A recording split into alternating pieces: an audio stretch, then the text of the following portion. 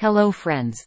This video is to inform the expectant women traveling on United States Airlines. Spirit Airlines requires a doctor's certificate during the 8th month of pregnancy. Frontier Airlines requires it when you are in 36th week of pregnancy. Delta and Alaska Airlines do not need a doctor's certificate, but require you to have consultation with the doctor before flying. Hawaiian and JetBlue Airlines require certificate when pregnant women have to travel within 7 days of their expected delivery date. This certificate shall not be older than 72 hours. Southwest Airlines only needs such women to have doctoral consultation, no certificate needed. However, it does not allow women in 38th week of pregnancy to fly. American Airlines, on its domestic flights, does not allow pregnant women to fly within 7 days before and after due delivery date. On its international flights, certificate is needed if due date is within 4 weeks of flight date, and certificate shall not be older than 48 hours from date of flight.